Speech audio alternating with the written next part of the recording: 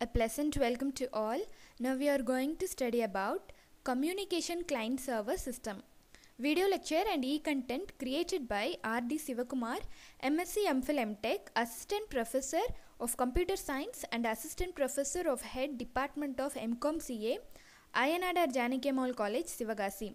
Mobile 09944042243.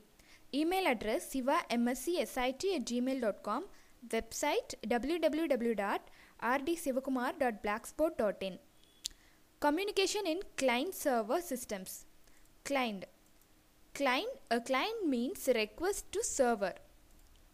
Server. A server means response to client. There are different types of server like application server, database server, file server, etc. Definition of client-server communication.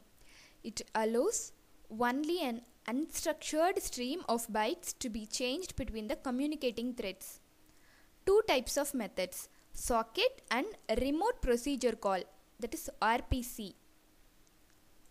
Socket. It is otherwise called as lower level method. A socket is defined as one endpoint for communication.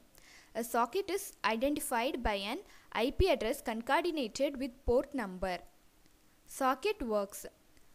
A server waits for incoming client requests by listening to a specified port. Example, FTP port number is 21 and HTTP port number is 80.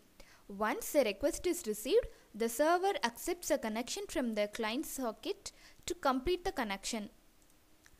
RPC, remote procedure call. It is otherwise called as higher level method.